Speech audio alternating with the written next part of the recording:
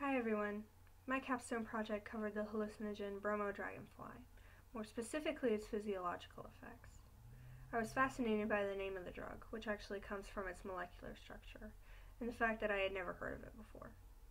Given that the majority of information we have on it is related to its effects on the body, and case reports of hospitalizations and deaths from overdose, it seemed natural to focus on the physiological effects of the drug. Throughout the rest of the video, you'll hear me refer to Bromo-DragonFLY as BDF. This is a common name for the drug, along with Spanfly and Placid. BDF is actually quite similar to LSD, especially in that it's a sympathomimetic drug, and it's usually taken orally in the form of blotter paper. Two of the best sources for my paper were Bromo-DragonFLY by Coppola and Mondola, and Designer Drugs on the Internet by Karatza and colleagues, so you'll hear me refer to them often. And if you want to read more about BDF, these should cover most of what you need to know. Also, please excuse me if I mispronounce any of the authors' names. First, we should cover the origin of the drug. According to Coppola and Mondola, it was synthesized by Matthew Parker in 1998 at Purdue University in my home state of Indiana. His original goal was to use the compound to study the serotonin receptors in the central nervous system, and Coppola and Mondola, Karatza and colleagues, and Andreasen and colleagues have all mentioned its strong action as an agonist at the serotonin receptors of 5-HT2A, 5-HT2B, and 5-HT2C. You may recall that in our book, Maisto, Galizio, and Connors explained that action at the 5-HT2A receptor is thought to be important in creating visual hallucinations.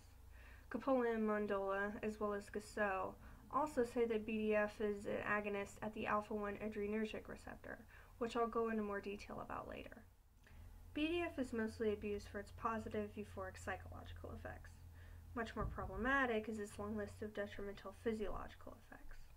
Coppola and Mondola say that it can cause headaches, diarrhea, sweating, high heart rate, fever, respiratory problems, seizures, and liver and kidney failure. They also mention that it can cause rhabdomyolysis, which according to the Institute for Quality and Efficiency in Healthcare, is a condition where muscle tissue breaks down, enters the blood, and can cause paralysis and kidney damage and/or failure. Karatza and colleagues add that the drug can cause nausea and vomiting, lung collapse, convulsions, tremors, muscle tension, pupil dilation, heart murmurs and arrhythmias, and gastrointestinal problems. Two of my sources, Gusso and Homan, Mikas, and Zock, went into more detail about BDF's action as an alpha-1 agonist, saying that it can increase blood pressure, causing limb ischemia and coronary vasospasms. To clarify these terms, I reference some other sources. The National Cancer Institute explains ischemia as lack of blood flow to the limbs, and Wang says that coronary vasospasms are spasms of the coronary artery. These issues can cause heart attack, organ failure, and gangrene. In fact, Karatza and colleagues describe the case of a patient who overdosed on BDF and lost fingers and toes due to ischemia, and eventually died after a series of convulsions, respiratory problems, and liver and kidney failure. Unfortunately, in my research I came across an image of a similar case that showed the horrifying results of BDF-caused tissue necrosis, or tissue death, and the amputations that followed. Case reports detail the other frightening side effects of the drug. The case report by Andreasen and colleagues describes a young woman who died of BDF overdose due to swelling of the lungs and brain and possible kidney failure. Wood and colleagues describe another young man who had to be hospitalized for seizures, agitation, and hallucinations. Even more terrifying for users is that, according to Karatza and colleagues, the drug's effects can last 1 to 3 days, making it an extremely long-acting drug. So you can see how harmful BDF can be. In my research, I was struck by the fact that even though BDF is extremely dangerous, and it's been almost 20 years since its synthesis, we still have very little information on the drug. I used almost every article on BDF I could find, and that ended up being 10 articles. Given how easy it is to obtain on the internet, the fact that many countries still haven't explicitly banned it, including the United States, and it's relatively affordable at $14 to $42, all of which Karatza and colleagues go into more detail about in their paper, it's alarming that more research hasn't been dedicated to the drug.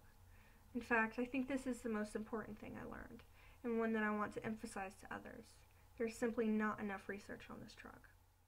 One article I read by K. Stogner and Miller pointed out that BDF may never reach high popularity because its longer drug action isn't feasible in today's society, particularly because we're constantly connected through things like social media. Still, they concede that although it may not be popular now, there's no guarantee that it won't rise in popularity in the future.